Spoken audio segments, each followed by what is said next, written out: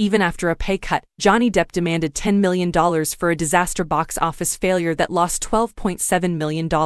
We find ourselves enthralled by the rewards given to actors, despite the fact that they have nothing to do with our personal interests. The allure is in figuring out the financial rewards received by these luminaries, which are motivated by a variety of factors. One of these stands out particularly for our current discussion since it gives us a benchmark by which to measure their contributions to the movies they appear in. Both positive and negative effects may result from this evaluation. Perhaps Johnny Depp is well aware of it. Modern agreements frequently include residual clauses or a share of the movie's profits. Sometimes actors choose to forego the first payment, betting on both their own skills and the prospective success of the movie. Johnny Depp once asked for a hefty fee for a bad movie. For The Lone Ranger, Johnny Depp charged a bomb. Johnny Depp straddles an unusual intersection and inhabits a strange space in the performing world. He has graced some of the grandest and most exceptional cinematic productions, making him one of the most successful performers in the history of the business. He is, however, also linked to a number of notable failures and cinematic gaffes. Take a look at two of his performances, including Mordecai and The Lone Ranger. Depp typically asks a price of $20 million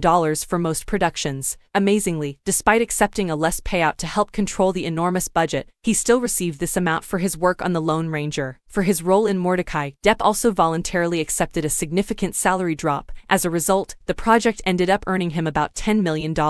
However, following closer inspection, it becomes clear that Depp's compensation was excessively high when one considers that Mordecai's earnings fell short of the $50 million threshold and that Depp's salary was almost 20% of the budget. Even if Depp was not directly responsible for the Lone Ranger disaster, it is unsettling to consider paying him $20 million for a project that ended up losing more than $100 million.